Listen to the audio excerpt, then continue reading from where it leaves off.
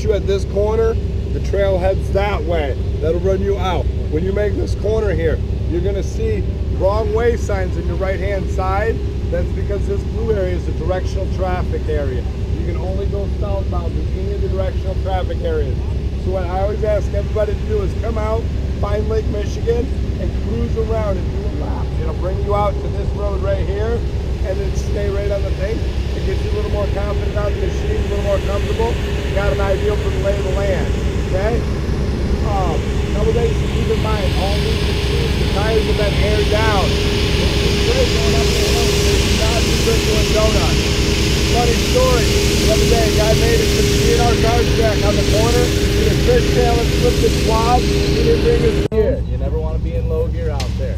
Stay in high. It's got a little there has the R for reverse. R for reverse as well. It's the second one from the top. Yeah, they're labeled right next to it. Okay, so you have to back down the hill. Yep.